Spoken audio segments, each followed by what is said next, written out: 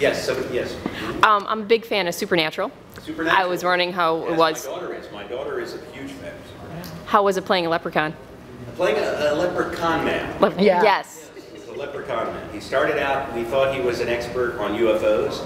It turned out he was staging the UFO abductions so that to cover his leprechaun activities, or his leprechauning. It was fun to play leprechaun. First of all, I'm not a particularly short guy. Leprechauns in the past have always been played by little people. I think it was to throw the viewer off that I was a full-size leprechaun. It was fun to be on the show. I've admired and enjoyed the show for years because my younger daughter Gina is a huge fan of it. And so I wanted to be on it forever. So it was high time. And I hope they have me back. I know they reuse actors. Yeah. You know, they recycle. Reduce, reuse, recycle.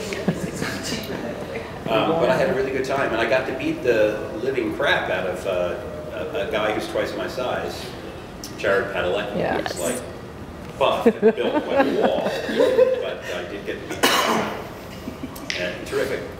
They're both wonderful, smart, dedicated actors. I mean, I won't even, I mean, they started out as virtually kids on the show. Now they've been on long enough that they're, you know, they're really solid, super professional young men who are really talented. So I had a great time, and I'd love to do it again. We'd love to have you do it again. I'd like, now that I play a leprechaun, I think I should play, I guess, a fairy. A fairy. Well, a leprechaun is a fairy. We're part of the fairy world. Yes. Yes. Okay. I mean, arguably, for 7 years on Star Trek, I played a bit of a fairy. It's a little light and low for us to die.